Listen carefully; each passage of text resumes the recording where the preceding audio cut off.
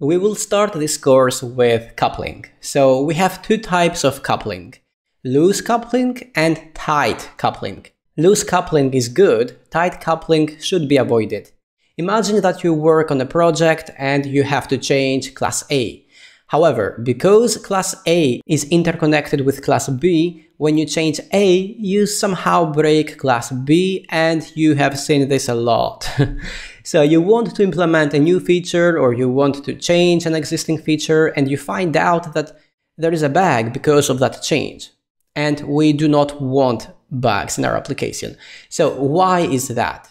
Well, most probably your code is tight coupled, so that's why you get bugs. So that means that your classes are highly dependent on one another.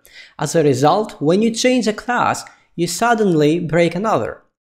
So loose coupling means that classes in a system are not tight coupled. So you, of course, want to prefer loose coupling and not tight coupled. So you want to make your system as loose coupled as you can. We can achieve loose coupling with the single responsibility principle, SRP, and separation of concerns. So loose coupling is not only about preventing bugs. Even though a system with a loose coupling architecture is less likely to introduce bugs, loose coupling makes the system more extendable as well. Alright, enough with the theory. I will start writing some very bad code. So the code at this moment will be written in a tight coupled approach. In the next video, we will see how we can change bad code to good code. And we call that refactoring. So suppose we have a travel agency and you work there as a developer and you are asked to implement traveling by car. First of all, I will actually go ahead and create a new directory here. So this is video number 2 and we are talking about tight coupling.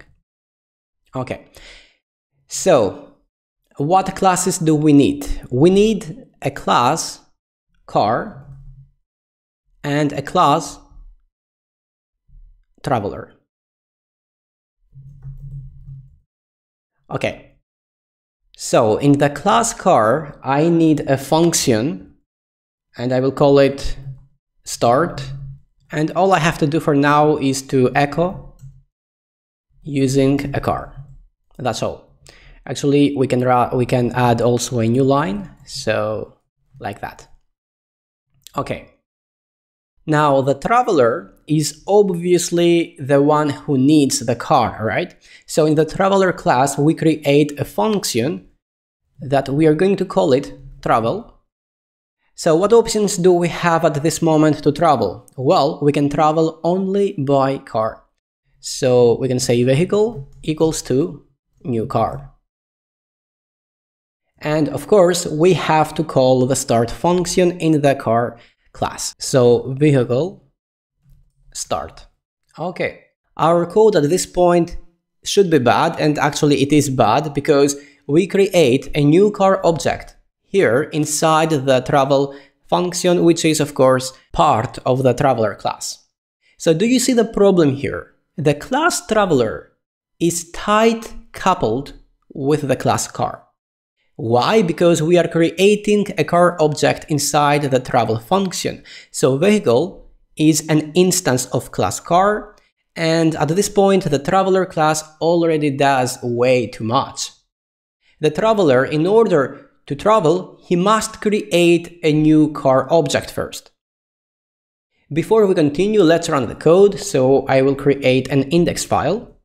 So index, and we also have to autoload the classes. So SPL, autoload register function. So we have the class name. Of course, this should be inside here. Okay. So include class name dot php.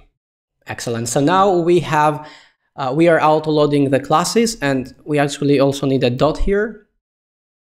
And all I have to do now is to create a new traveler and call the travel function. So if I go to my terminal, and we have to move to this folder, and I run this, so php index.php, of course you get using a car. Okay, so let's make this example a bit more complicated to understand how bad this code inside the traveler class is and how coupled this traveler class actually is. So Eric, your boss, I actually forgot to introduce Eric to you. Eric is your boss, and Eric is asking to implement traveling by airplane as well.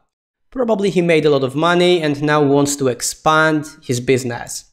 So step one, of course, is to go and create a new class and call it airplane. So airplane. So using an airplane. So the idea is still the same. We have the airplane class and the start function. We just change the text here to airplane and not car. So this is step one. Step two, well, in step two things get a bit wild. Now, damn it, I mean, how are you supposed to implement traveling by airplane in this code, right? You might be asking why. Well, first of all, can you actually extend this application and implement traveling by an airplane? Of course you can. However, the thing here is not whether we can expand the system and implement traveling by airplane. The thing here is that the traveler class is already coupled with the car class, and now we are asked to make this class even more coupled by adding the airplane class here. In any case, let's do it.